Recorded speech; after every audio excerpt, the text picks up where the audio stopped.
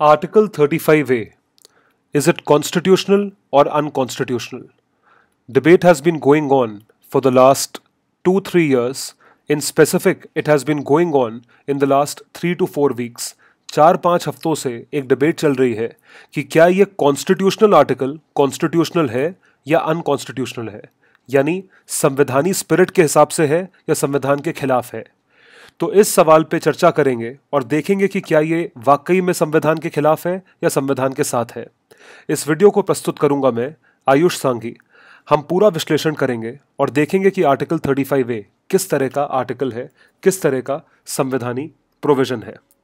तो welcome to study I Q all students. ये video आप लोगों के लिए बेनिफिशियल रहेगा जो लॉ एग्जाम्स की तैयारी कर रहे हैं और जो यूपीएससी एंट्रेंस एग्जाम की या मेंस एग्जाम की तैयारी करते हैं। This video will be beneficial for all law exams as well as UPSC law exams. इसी के साथ साथ मैं आपको ये बता दूं कि स्टडी आई क्यू ने सारे लॉ एग्जाम्स की कंसोलिडेटेड पेन ड्राइव लॉन्च करी है, जिसकी इन्फॉर्मेशन आपको studiiq.com पे मिल सकती है। इसी पेन ड्राइव कोर्स के तहत हमारे प्लेटफॉर्म से एक स्टूडेंट की ऑल इंडिया रैंक 1 आई है इस साल ALET एग्जाम में, इस एग्जाम में AILET। सो आप कॉम्पिटेंसी जान सकते हैं और इस वीडियो का मजा लें। आइए देखते हैं आर्टिकल 35A संवैधानिक तौर पे वैलिड है या नहीं है। तो पहले हम लोग समझेंगे आर्टिकल 35A कहता क्या है। मैं आपको दोनों वर्जन्स बताऊंगा इन डिटेल आर्टिकल 35A के। सबसे पहले देखेंगे आर्टिकल 35A है क्या। आर्टिकल 35A क्या है, what exactly is article 35A, क्यों डिबेट चल रही है। बहुत सारे स्टूडेंट्स को ये चीज़ पता नहीं होती है, लेकिन आपको डिटेल में बताएंगे, बिल्कुल चिंता ना करें। और इसके बाद इसकी एनालिसिस करके देखेंगे कि क्या ये कॉन्स्टिट्यूशनल है या नहीं है, इज इट कॉन्स्टिट्यूशनल और नॉट। सो बेयर एक्ट के हिसाब से आर्टिकल 35A क्या कहता है। बेयर एक्ट यानी कि जो एक्चुअल एक्ट की लैंग्वेज है। पहले मैं आपको एक्चुअल एक्ट की लैंग्वेज बताऊंगा, उसके बाद इसका एक अनकॉम्प्लिकेटेड वर्जन बताऊंगा, जिससे आपको बिल्कुल क्लैरिटी हो जाए कि लॉ एक्चुअली कहता क्या है। तो लॉ का कहना यह है, लॉ यहां से शुरू होता है article 35A, saving of laws with respect to permanent residents and their rights. I repeat, permanent residents and their rights. तो जितने भी परमानेंट रेजिडेंट्स हैं, कहाँ के, state of Jammu and Kashmir के, तो स्टेट ऑफ JNK के जितने भी परमानेंट रेजिडेंट्स हैं, सिर्फ और सिर्फ उनके लिए कुछ कानून को सेव यानी कि बचा के रखा गया है with respect to permanent residents और उनके राइट से रिलेटेड। ये कहा जाता है not with standing anything contained in this constitution. This constitution means Indian constitution, Hindustani constitution के तहत। तो इन दिस कॉन्स्टिट्यूशन जो कुछ भी मेंशन्ड है उसको विदस्टैंड किए बगैर no existing law in force, कोई भी जो एग्जिस्टिंग लॉ इन फोर्स है state of Jammu and Kashmir में, और इस कॉन्स्टिट्यूशन प्रोविजन के इनैक्ट होने के बाद अगर कोई भी लॉ आता है Jammu and Kashmir state assembly के तहत, जिसमें यह डिफाइन किया जाता है कि कोई भी क्लासेस ऑफ पर्सन्स, यानी कि कोई भी इंसान जो परमानेंट रेजिडेंट है जम्मू एंड कश्मीर का या नहीं है, somebody who is permanent resident of the state of JNK or not।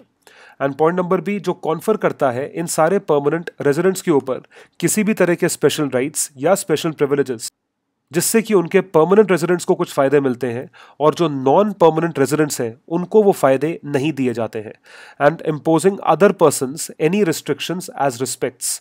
तो जो अदर पर्सन्स हैं, अदर पर्सन्स मतलब जो कश्मीर के नॉन परमानेंट रेजिडेंट्स हैं, तो जो परमानेंट रेजिडेंट्स हैं सिर्फ और सिर्फ इनको उनका फायदा मिलेगा, और जो नॉन परमानेंट रेजिडेंट्स हैं उन पे ऊपर रिस्ट्रिक्शन लगाया जाएगा। किस रिस्पेक्ट में रिस्ट्रिक्शन लगाया जाएगा, इसके 4 डायमेंशंस हैं, 4 पिलर्स हैं। पहला पिलर है employment under the state government. So employment के तहत अगर स्टेट गवर्नमेंट में एम्प्लॉयमेंट मिलेगी तो ये सिर्फ और सिर्फ परमानेंट रेजिडेंट्स को मिलेगी। ये परमानेंट रेजिडेंट्स के सिवा अदर सिटीजन्स या अदर रेजिडेंट्स को नहीं मिलेगी। तो ये रिस्ट्रिक्शन लगाया गया है नौकरी के ऊपर, जो कि स्टेट गवर्नमेंट ने लगाया है, या स्टेट गवर्नमेंट के अंदर वाली नौकरियों पर रिस्ट्रिक्शन लगाया गया है। दूसरा रिस्ट्रिक्शन है एक्विजिशन। किसी भी इमूवेबल प्रॉपर्टी को, रहने की जमीन जायदाद पे अगर आप अक्वायर करते हो तो उस पर रिस्ट्रिक्शन लगाया गया है स्टेट में। तीसरा है सेटलमेंट इन द स्टेट। अगर स्टेट में किसी को सेटल होना है, किसी नॉन परमानेंट रेजिडेंट को, मान लीजिए कल मुझे जाके वहां सेटल होना है, अपनी प्रैक्टिस करनी है, मैं नहीं कर सकता, मुझे उस चीज की परमिशन नहीं मिलेगी। या राइट टू स्कॉलरशिप्स, कोई भी राइट टू स्कॉलरशिप हो किसी गवर्नमेंट यूनिवर्सिटी में, या such other forms of add, किसी भी तरह की हेल्प जो स्टेट गवर्नमेंट अपने लोगों को प्रोवाइड करता है, वहां पे जाके किसी नॉन परमानेंट रेजिडेंट को वो फायदा नहीं मिलेगा एज द स्टेट गवर्नमेंट में प्रोवाइड। तो इन 4 एंगल्स पे या इन 4 चीजों पे रिस्ट्रिक्शन लगाया गया है। I repeat, it has been restricted, restriction लगाया गया है।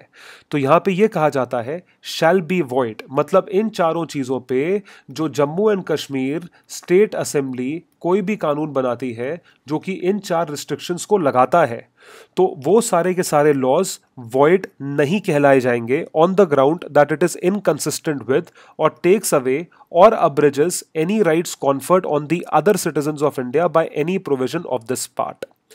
तो ये क्या कहता है? ये शायद आपको ग्रीक, फ्रेंच, एलियन लैंग्वेज लग रही होगी। मैं आपको बहुत सिंपल भाषा में ये बैराट की लैंग्वेज को सिंप्लीफाई करके समझाता हूं। ये बैराट की लैंग्वेज ये कह रही है कि कॉन्स्टिट्यूशन का जो भी प्रोविजन होता है, यानी कि अगर कॉन्स्टिट्यूशन में आर्टिकल 35A लिखा है तो कॉन्स्टिट्यूशन का provision is above any law. General tendency के हिसाब से ये अबव एनी लॉ है, क्योंकि कोई भी कानून जो बनता है वो कॉन्स्टिट्यूशन के प्रोविजन से फ्लो होता है। तो ये जो लॉ है ये कॉन्स्टिट्यूशन के अगेंस्ट तो हो ही नहीं सकता, बहुत जाहिर सी बात है। लेकिन अगर आर्टिकल 35A ये कहता है कि अगर state government of Jammu and Kashmir ने कोई लॉ बनाया है, इन 4 चीजों से रिलेटेड कोई रिस्ट्रिक्शन लगाई है, सिर्फ ये 4, तो Jammu and Kashmir state assembly ने कानून बनाया है। कौन सा कानून बनाया है?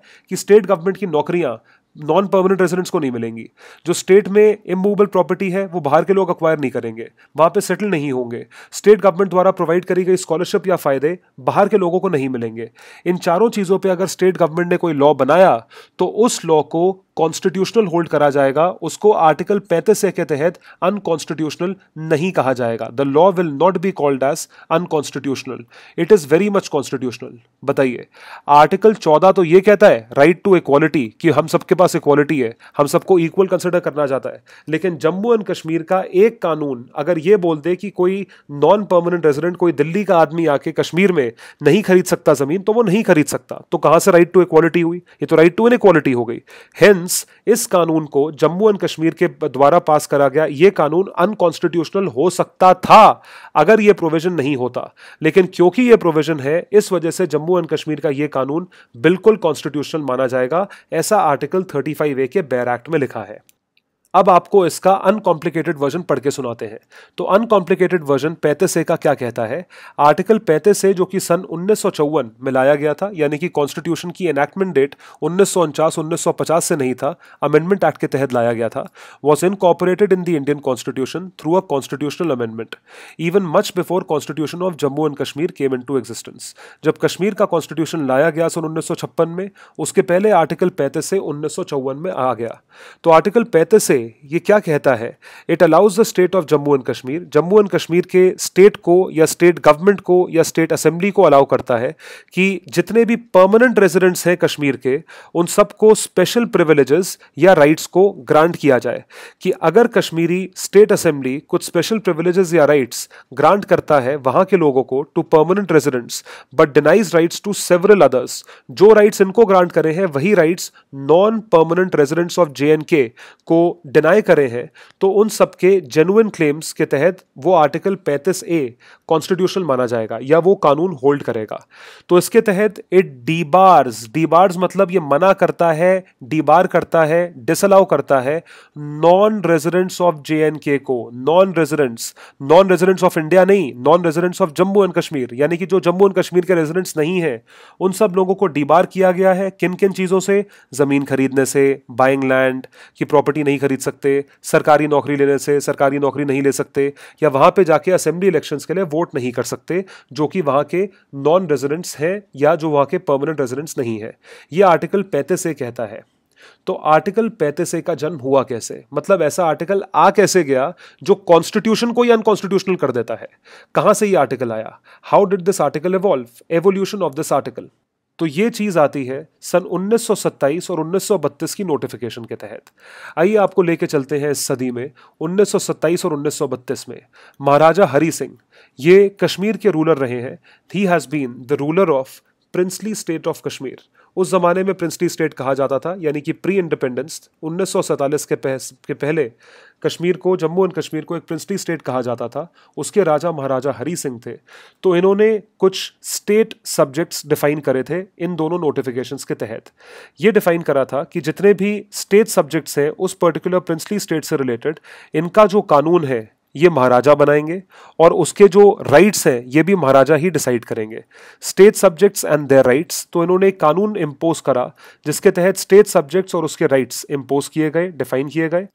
और दूसरी चीज, regulation of migrants to the state, यानी कि जो भी माइग्रेट करेगा जम्मू एंड कश्मीर में वो किस तरीके से रहेगा, रह पाएगा नहीं रह पाएगा, परमानेंट रेजिडेंट बनेगा नहीं बनेगा, सेटलमेंट मिलेगा नहीं मिलेगा, घर मिलेगा नहीं मिलेगा, ये सारा का सारा रेगुलेशन ये करा जाता है जम्मू एंड कश्मीर के इन 2 नोटिफिकेशंस के तहत।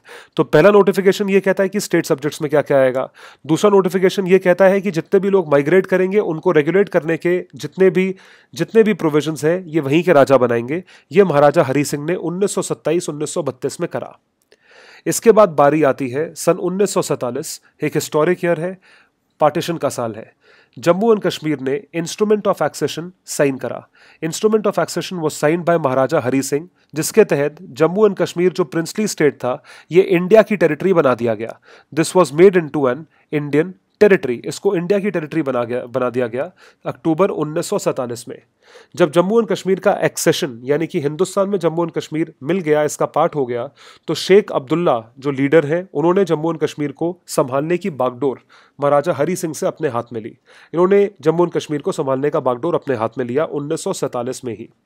इसके बाद 1949 में शेख अब्दुल्ला ने जम्मू एंड कश्मीर की पॉलिटिकल रिलेशनशिप को नई दिल्ली यानी कि सेंट्रल गवर्नमेंट से नेगोशिएट करा, चेंज करा, जिसके तहत आर्टिकल 370 लाया गया। Article 370 in the constitution was introduced, a highly controversial article.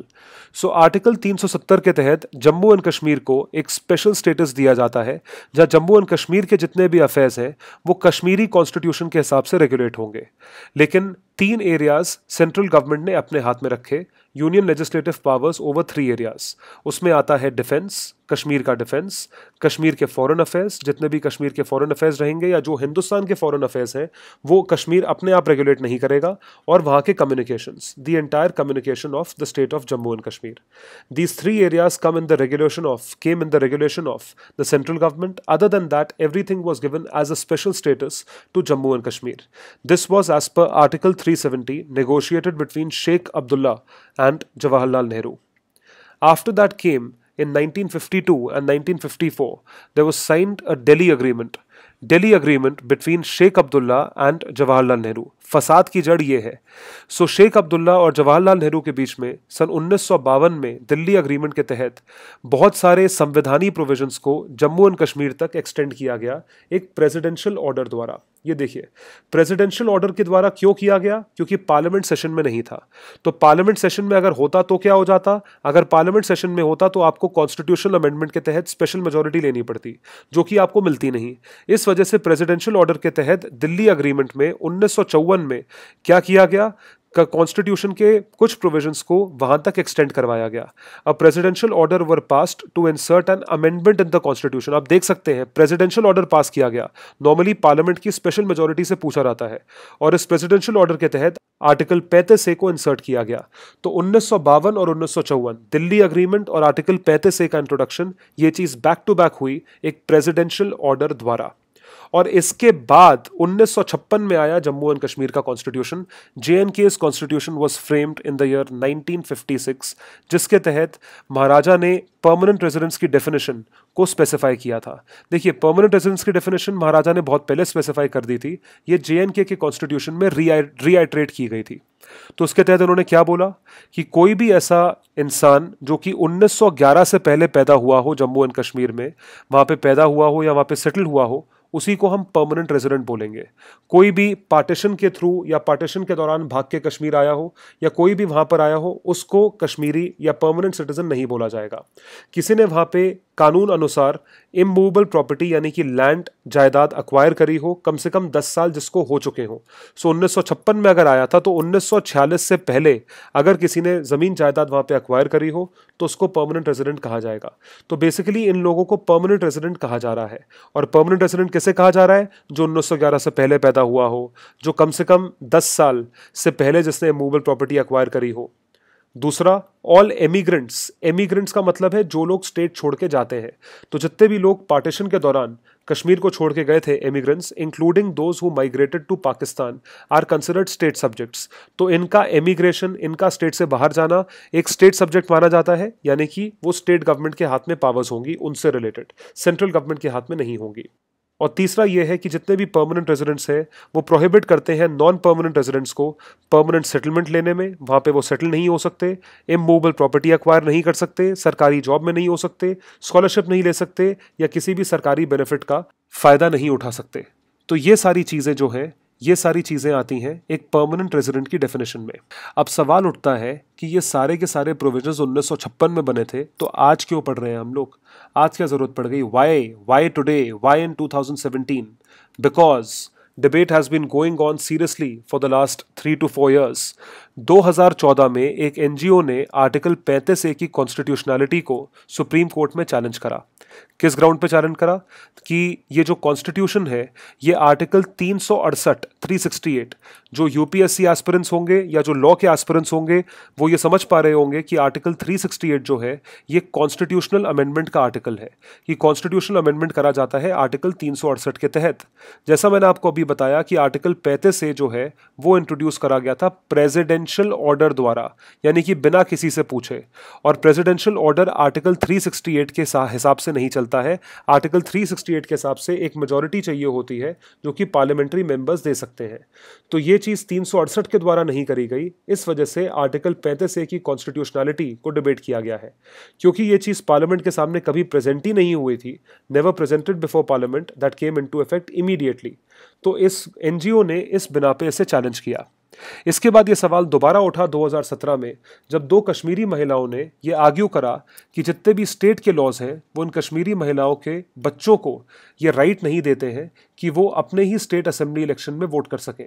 उनको डिसएनफ्रेंचाइज कर दिया गया है। डिसएनफ्रेंचाइज का मतलब है कि ये बच्चे वोट नहीं डाल सकते अपने ही स्टेट में। ये कश्मीरी महिलाओं ने एक चार्ज लगाया आर्टिकल 35A का, क्योंकि आर्टिकल 35A के तहत ये पावर निकलती है कि अगर कश्मीर के कोई भी लॉज इन सब लोगों को या इन सब बच्चों को वोट डालने से रोकते हैं तो 35A उसके खिलाफ नहीं जाएगा। तो 35A एक कॉन्स्टिट्यूशनल प्रोविजन है, जिस वजह से 35A पे सवाल उठा। तो इन दोनों केसेस के तहत जो 35A की कॉन्स्टिट्यूशनैलिटी पे सवाल उठा, इस चीज़ पे फिर ये डिबेट उठाई गई कि क्या आर्टिकल 35A को रखा जाए या रिपील कर दिया जाए, निस्से नाबूद कर दिया जाए, हटा दिया जाए। इसकी वजह से ये इशू शुरू हो जाता है, एक इशू, एक कहानी, एक लड़ाई शुरू होती है। तो अब ये लड़ाई कहाँ तक जाएगी, किस तरीके से चलेगी, इसके पीछे क्या क्या व्यू पॉइंट्स हैं, इस पे कितने लोग विरोध कर रहे हैं, ये सारी चीज़ समझेंगे। तो अब मैं आपको थोड़ा बैकग्राउंड देता हूँ। जो अभी प्रेजेंट गवर्नमेंट है, NDA गवर्नमेंट, वो ये क्लेम करती है कि आर्टिकल 35 जो है वो कॉन्स्टिट्यूशन के खिलाफ जाता है। लेकिन जो ऑपोजिशन फोर्सेस हैं, जो जम्मू एंड कश्मीर की गवर्नमेंट है और जो लिबरल लोग हैं हमारी कंट्री के, सो कॉल्ड लिबरल्स, वो फिर डिबेट करते हैं कि ये चीज़ जो है ये बिल्कुल सही है कश्मीर के लिए। आप कश्मीर की जितनी भी चीज़ें हैं उन सबको अपने फ़ायदे के लिए चेंज मत करिए, ऐसा वो लोग कहते हैं। तो ये जो है कॉन्ट्राडिक्टिंग व्यूज़ हैं। इन कॉन्ट्राडिक्टिंग व्यूज़ के तहत क्या देखा जाता है? बैकलैश देखा जाता है। तो अगर NDA ने बोला कि आर्टिकल 35 से अनकॉन्स्टिट्यूशनल है, तो जो बैकलैश करने वाले हैं उन्होंने क्या जवाब दिया कि आर्टिकल 35A जो है वो सिर्फ और सिर्फ एक क्लैरिफिकेटरी प्रोविजन है। आई रिपीट कि वो एक क्लैरिफिकेटरी प्रोविजन है। क्लैरिफिकेटरी प्रोविजन का मतलब है कि आर्टिकल 35 से सिर्फ और सिर्फ क्लैरिफिकेशन दे रहा है। आर्टिकल 35 से थोड़ी कानून बना रहा है। उसके तहत तो ये लिखा है कि जम्मू एंड कश्मीर के जितने भी लॉज हैं वो सारे के सारे कॉन्स्टिट्यूशनल होंगे, भले ही उन लॉज को कॉन्स्टिट्यूशन के विपरीत चलने का फैसला कर लिया हो। तो ये कह रहा है 35 से। तो इसके तहत वो ये कहा जा रहा है कि आर्टिकल 35 से क्लैरिफिकेटरी है और कुछ नहीं है। It does not in itself confer any special powers. 35 से थोड़ी कोई पावर स्पॉन्सर कर रहा है। आर्टिकल 35 से थोड़ी कोई पावर कॉन्फर कर रहा है। 35 से तो सिर्फ इतना कह रहा है कि जम्मू एंड कश्मीर का जो कानून बनेगा वो कॉन्स्टिट्यूशन के खिलाफ नहीं होगा। तो कोई भी ऐसा एक्शन अगर कोई गवर्नमेंट लेती है जिसके तहत इस आर्टिकल को स्क्रैप या रिपील करा जाता है, तो उसके तहत जो प्रेसिडेंशियल ऑर्डर्स पास करे गए थे 1954 में, उनको भी हटाना पड़ेगा। और अगर प्रेसिडेंशियल ऑर्डर को हटाओगे तो ये चीज़ स्क्रूटिनी में आ जाएगी कि क्यों हटाया गया। जाहिर सी बात है भाई, प्रेसिडेंशियल ऑर्डर अगर हटाया जा रहा है तो उसके लिए बहुत स्ट्रॉन्ग ग्राउंड चाहिए। इस वजह से धमकी देने वाले इस चीज़ के ऊपर धमकी देते हैं।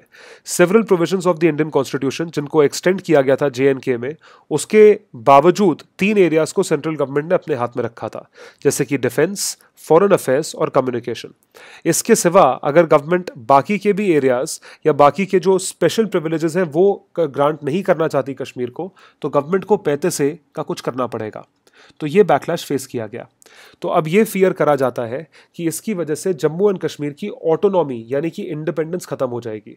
ऐसा कुछ लोग सोचते हैं, स्पेसिफिकली देखिए पॉलिटिकल पार्टी सोचती हैं कि जम्मू एंड कश्मीर की ऑटोनॉमी खत्म हो जाएगी। अगर ऑटोनॉमी खत्म हो गई मतलब मान लीजिए जम्मू एंड कश्मीर में अब कोई भी सेटल हो सकता है, तो पॉलिटिकल पार्टीज का ये खतरा है या पॉलिटिकल पार्टीज को अपने पॉलिटिक्स पे ये खतरा हो रहा है कि वहाँ की डेमोग्राफी चेंज हो जाएगी। मतलब जो कश्मीर वैली में लोग रहते हैं अभी वो मुस्लिम मेजॉरिटी में लोग हैं, उसके बाद वहाँ जाके और भी रिलीजन के लोग रहने लगेंगे या और बाहर के लोग आके रहने लगेंगे, जिसकी वजह से उनके वोट बैंक को खतरा हो सकता है। तो देखिए ये चीज़ जो है ये पॉलिटिकल पार्टीज का करा हुआ एजेंडा है। पॉलिटिकल पार्टीज से Kashmir resolution lies in greater autonomy. ये ग्रेटर ऑटोनॉमी के हिसाब से है, उनको ये लगता है कि वो ग्रेटर ऑटोनॉमी दिलाएगा कश्मीरियों को, वेराज जो वहाँ के लोग हैं वो ये कहते हैं वो जम्मू एंड कश्मीर की ऑटोनॉमी को खत्म कर देगा। तो आप देख सकते हैं कि कॉन्ट्राडिक्टिंग व्यूज आते हैं और यही एक बैकलैश है, यही एक ऐसी चीज है जो कि कॉन्ट्राडिक्ट करती है। तो इसी के तहत सवाल उठता है कि जम्मू एंड कश्मीर की प्रॉब्लम है क्या? What is the problem of JNK? तो सबसे बड़ी और पहली प्रॉब्लम जो है वो यही है कि पॉलिटिकल प्रॉब्लम है। देखिए बहुत लोग जम्मू एंड कश्मीर के बारे में जब सुनेंगे तो वो बोलेंगे कि वहाँ की प्रॉब्लम रिलीजन है। ऐसा बिल्कुल नहीं है। मैंने पर्सनली बहुत सीनियर रिटायर्ड IAS ऑफिसर्स और बहुत सीनियर लोगों से जो कश्मीर में सर्व कर चुके हैं उनसे फीडबैक लिया है, उनसे बात करी है।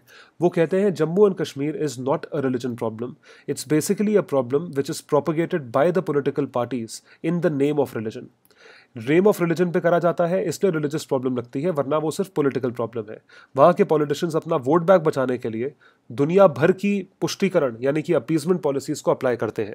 वो आर्टिकल 35A के फॉर बोलेंगे, वो हर चीज़ के फॉर बोलेंगे जो कि अपीज करे लोगों को।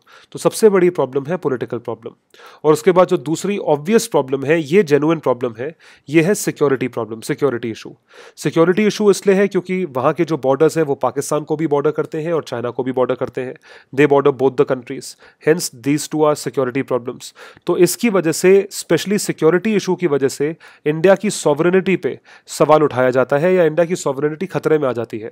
It defines our ties with Pakistan and the deterioration of bilateral relationship with China. Obviously ये चीज़ बायलैटरल रिलेशनशिप चाइना के साथ ये चीज़ डिस्प्यूट में आएगी। कैसे डिस्प्यूट में आएगी इसका मैं आपको एक उदाहरण देके समझाता हूँ। अगर कश्मीर का हम लोग मैप देखें तो ये चीज़ जो है इसको POK कहा जाता है। This is called as Pakistan occupied Kashmir. ये पाकिस्तान के एडमिनिस्ट्रेशन में आता है। पाकिस्तान ऑक्यूपाइड कश्मीर का एक स्पेसिफिक रीजन है जो कि नॉर्थ ईस्ट POK में आता है। ये पूरा का पूरा रीजन पाकिस्तान ने चाइना को सीड कर दिया है, यानी कि चाइना को दे दिया है। चाइना यहाँ पे इंफ्रास्ट्रक्चरल डेवलपमेंट करता है, अपनी वन रोड पॉलिसी के तहत यहाँ से सड़क बना रहा है और सारे काम कर रहा है।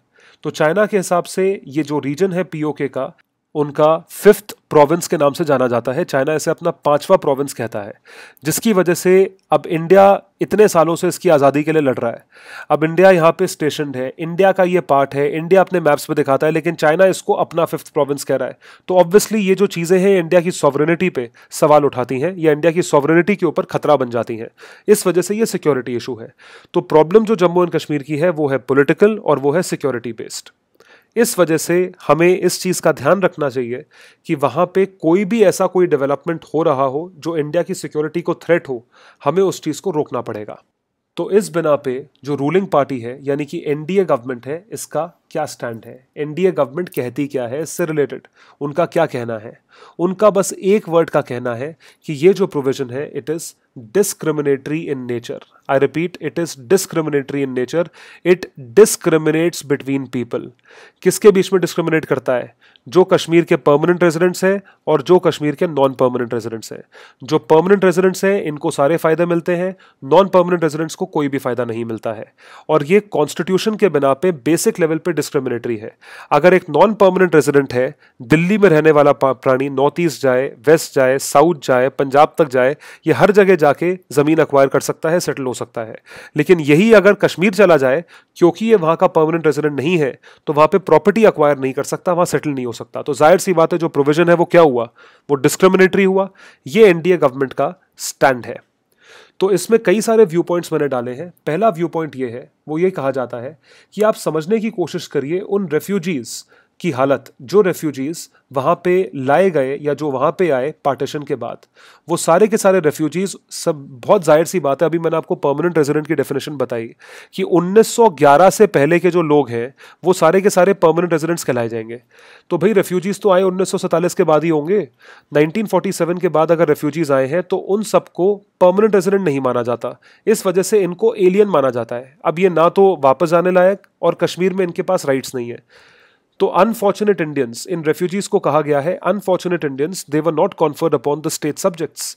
जैसे कि इनको लैंड खरीदने का राइट नहीं है, इनको और कई सारे राइट्स नहीं है under article 6 of Jammu and Kashmir constitution. Hence they are prevented from voting, उनको वोटिंग से प्रिवेंट किया गया है। वो असेंबली इलेक्शंस में खड़े नहीं हो सकते, म्यूनिसिपैलिटी वगैरह इलेक्शंस में नहीं खड़े हो सकते, holding of state jobs, state की नौकरियां नहीं कर सकते, स्टेट गवर्नमेंट की प्रॉपर्टी अक्वायर नहीं कर सकते। ये सारी की सारी चीज़ें उनके ऊपर लागू होती हैं, जो बेचारे रेफ्यूजीज पाकिस्तान से भाग के इंडियंस ही होंगे जो कश्मीर आए थे। दूसरा व्यू पॉइंट यह है कि उनके बच्चे जो रेफ्यूजी भाग के आए, सो तो आए, उनको तो आपने रोका, उनके बच्चे, their children were denied admission to, उनको कॉलेजेस में स्कॉलरशिप्स नहीं मिलती हैं, उनको कॉलेजेस में रिजर्व कोटा के थ्रू सीट्स नहीं मिलती हैं, उनको स्टेट गवर्नमेंट द्वारा प्रोवाइड किया गया कोई भी बेनिफिट नहीं दिया जाता है। No benefit is given, know college, no scholarship, किसी भी तरह की एड नहीं दी गई है उनके बच्चों को भी। तो ये तो और ज्यादा, एक और ज्यादा आगे बढ़ के, एक स्टेप आगे जाके ये व्यू पॉइंट है जो दिक्कत करता है। तो इसी को मैं आपको एक एग्जाम्पल के तहत समझाना चाहूंगा। एक एग्जाम्पल है, रादर एक केस है। तो केस ये है कि क्यों डिस्क्रिमिनेटरी माना जाता है। जम्मू एंड कश्मीर की जो महिलाएं हैं, द वुमेन ऑफ JNK, ये सारी की सारी महिलाएं जो हैं, अगर ये किसी नॉन परमानेंट रेजिडेंट से शादी करती हैं, ये तो परमानेंट रेजिडेंट है तभी JNK वुमेन है, अगर ये किसी नॉन परमानेंट रेजिडेंट से शादी करती हैं तो उनको धमकी दी जाती है कि आपको डिस्क्वालीफाई कर दिया जाएगा इनके सारे के सारे स्टेट राइट से। स्टेट राइट से इनको डिस्क्वालीफाई कर दिया जाएगा, यानी कि सब, ये भी जमीन नहीं खरीद पाएंगी, ये भी कुछ नहीं कर पाएंगी from the state subjects right if they married a non permanent resident. इस वजह से ये चीज डिस्क्रिमिनेट करी गई। तो इसको केस के तहत रखा गया Jammu and Kashmir high court में, और इस प्रॉब्लम को ओवरकम करा Jammu and Kashmir high court के डिसीजन ने। So how did we overcome this problem? JNK high court judgement के हिसाब से अक्टूबर 2002 में यह चीज होल्ड करी गई कि women married to non permanent residents will not lose their rights, ये अपने राइट्स लूज नहीं करेंगी। तो ये जमीन भी खरीद पाएंगी, ये सेटल भी हो पाएंगी, ये सारे फायदे उठा पाएंगी गवर्नमेंट द्वारा प्रोवाइड किए गए, चाहे वो यूनिवर्सिटी में एडमिशन हो, स्कॉलरशिप हो, किसी भी तरह का कोई भी चीज़ हो, इनको सब कुछ प्रोवाइड करा जाएगा। तो जम्मू एंड कश्मीर के हाई कोर्ट ने यह डिसीजन लिया, और बहुत ही महत्वपूर्ण डिसीजन है, जिसके तहत डिस्क्रिमिनेशन को खत्म किया गया। तो ये चीज़ एक एग्जाम्पल के तौर पे मैंने आपको बताई है, दोनों व्यू पॉइंट से एसोसिएटेड। अब प्रॉब्लम क्या है, और बड़ी प्रॉब्लम क्या है, और सोचने वाली प्रॉब्लम क्या है, जो आपको as students, as candidates, as examination, as responsible citizens of this country सोचना पड़ेगा कि अगर आप कश्मीर जाते हैं और आपको इन सब चीज़ों से रोका जाता है, तो क्या आपके फंडामेंटल राइट्स छिन रहे हैं या नहीं छिन रहे हैं? क्या आपसे आपका राइट टू इक्वालिटी छीना गया है? Is article 14 being snatched away from you? क्योंकि आर्टिकल 14 क्या कहता है कि राइट टू इक्वालिटी, सबको इक्वल कंसिडर करा जाएगा, कानून की नजरों में सबको इक्वल कंसिडर करा जाएगा। अगर सब इक्वल हैं तो क्यों मुझे कश्मीर में जमीन खरीदने से रोका जाता है? क्यों मुझे कश्मीर के कॉलेजों में स्कॉलरशिप लेने से रोका जाता है? तो क्या मेरा आर्टिकल 14 वायलेट होता है? बिल्कुल होता है। आर्टिकल 15 प्रोहिबिशन ऑफ डिस्क्रिमिनेशन, ये डिस्क्रिमिनेशन को रोकता है, या ये डिस्क्रिमिनेशन को प्रोहिबिट करेगा on the basis of religion, cast, race, place of birth. तो क्या आपका आर्टिकल 15 वायलेट हुआ क्योंकि आपको भी किसी ना किसी तरीके से डिस्क्रिमिनेट किया जा रहा है? आर्टिकल 16 इक्वालिटी ऑफ अपॉर्चुनिटी, आपको वो अपॉर्चुनिटी नहीं मिलती है कश्मीर में जो कि वहां के परमानेंट रेजिडेंट्स को मिलती है, तो क्या आपको वो अपॉर्चुनिटी प्रोवाइड करी जा रही है इन मैटर्स ऑफ पब्लिक एम्प्लॉयमेंट? आपको नौकरी नहीं मिलेगी स्टेट गवर्नमेंट की क्योंकि आप कश्मीरी नहीं है। एंड रिजर्वेशंस, तो क्या आपसे आर्टिकल 16 जो कि एक बहुत ही महत्वपूर्ण फंडामेंटल राइट है, क्या आपसे ये स्नैच किया जा रहा है या नहीं किया जा रहा है? Article 19 right to freedom of speech, right to freedom of speech speech है लेकिन आपको फायदा ही नहीं मिलता है तो फ्रीडम ऑफ स्पीच का करोगे क्या? तो क्या आपका आर्टिकल 19 वायलेट हुआ या नहीं हुआ? और आखिर में आर्टिकल 21 जो कि right to life and personal liberty के बारे में बात करता है। आपकी लिबर्टी नहीं है, आप वहां जाके सेटल नहीं हो सकते, आप वहां जाके जमीन नहीं खरीद सकते। तो क्या आपका आर्टिकल 21 वायलेट हुआ या नहीं हुआ? एक आर्टिकल के तहत 35A के तहत आपके 5 फंडामेंटल राइट्स वायलेट हो रहे हैं, 5 fundamental rights are being violated. सोचने का क्वेश्चन है, it is a big problem and it is a matter of issue. अपने आप को एक रिस्पॉन्सिबल, एक अनबायस्ड, एक अनपॉलिटिकल थिंकर होकर इस बारे में सोचिए और एक अनइमोशनल डिसीजन लेकर कमेंट सेक्शन में डालकर मुझे यह बताइए कि क्या यह आर्टिकल डिस्क्रिमिनेटरी है, और अगर डिस्क्रिमिनेटरी है तो आपके ओपिनियन में इस आर्टिकल का क्या करा जाना चाहिए, व्हाट शुड बी डन। मैं ये डिसीजन आपके ऊपर छोड़ता हूं और ये चीज आप, क्योंकि इतने रिस्पॉन्सिबल सिटीजन से तो डिसाइड कर पाएंगे, अपने दिल से और दिमाग से दोनों से सोचिएगा। ये डिस्क्लेमर है, प्लीज इस डिस्कशन को पॉलिटिकल मत बनाइएगा।